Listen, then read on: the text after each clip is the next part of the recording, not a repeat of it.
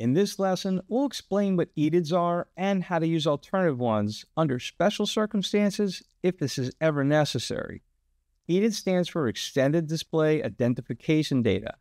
It's a metadata format that allows a display, video processor, or a switching device to communicate its capabilities to the device connected to it. This information includes supported video resolutions, refresh rates, color spaces, audio codecs, and so forth.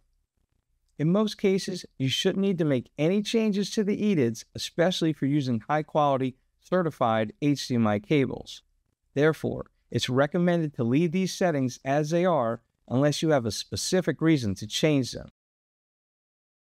You can see your EDIDs display details on the Display Information menu page, as shown here. Let's explore how to manage and override your EDIDs should this ever be necessary, and a few circumstances that may warrant this.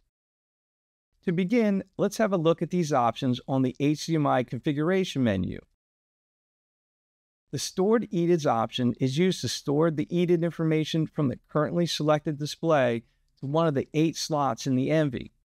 You can use these stored EDIDs in the HDMI input EDID or output EDID override menu options.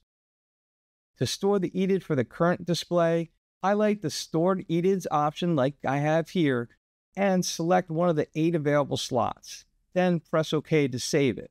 Once saved, you can then select this EDID for the input or output override, as shown here. To remove the custom EDID, highlight it under the Stored EDID setting and press the red button.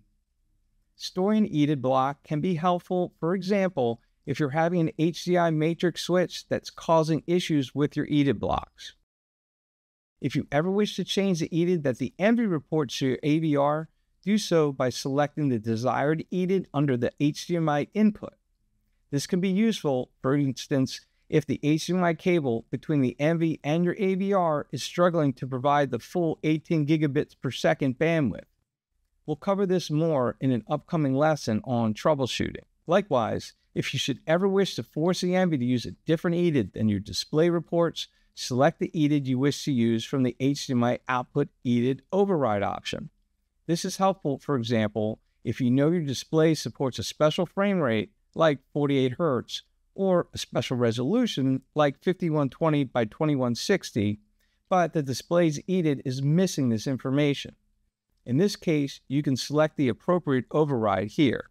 We talked about overriding the HDMI output EDID in prior lessons on setting up certain displays. Refer to those lessons for more information.